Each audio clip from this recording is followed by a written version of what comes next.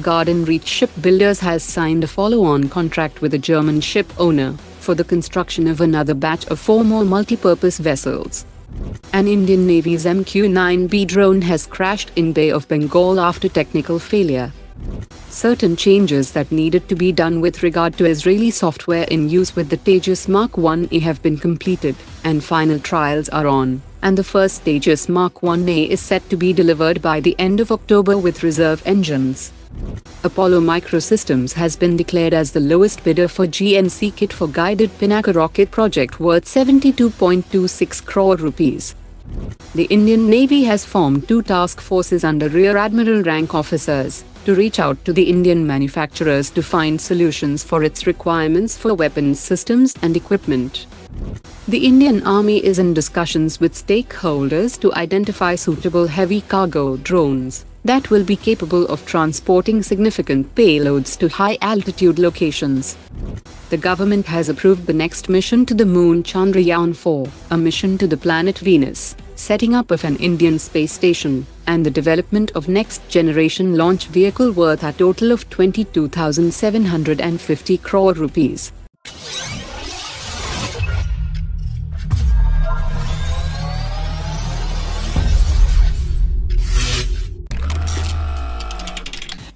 Egyptian Air Force officials recently concluded a visit to Hindustan Aeronautics to assess the Tejas Mk2, and while HALE is pushing hard to secure the Egyptian order, Turkey has offered its Hurjet light attack aircraft to Egypt.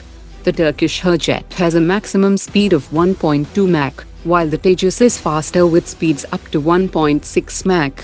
The Hurjet has a payload capacity of 2,700 kilograms, while the Tejas has a 5,300 kilograms payload capacity. The Tejas Mk2 also offers advanced radar and beyond visual range combat capability, and a compatibility with a wide range of weapons systems, and interestingly, both the Tejas and Hurjet are powered by the American F404 engine.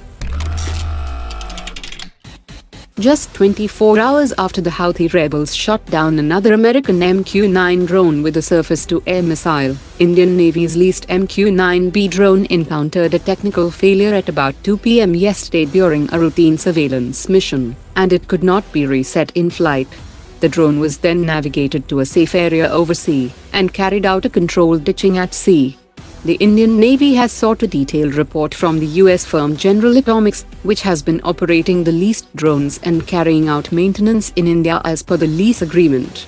General Atomics will replace the lost drone with another drone as mandated under the pact, and this incident comes as India is reconsidering the purchase of 31 MQ-9B drones. India's Kalyani Group and Paramount Group are now considering to locally manufacture the enhanced variant of the recently launched next-generation Mbombe-6 Mark III. The Mbombe-6 Mark III is a highly agile 6x6 infantry fighting vehicle that offers next-generation resilience against landmines, IEDs and RPG attacks. The enhancements also include increased engine bay protection, and the platform's low silhouette also offers a reduced target, while the armored hull provides protection against ballistic attacks.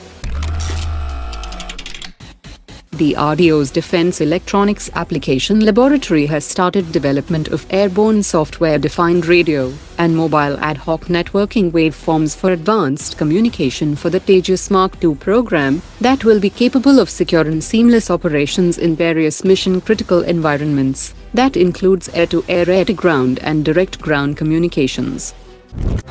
Today's top 3 comments.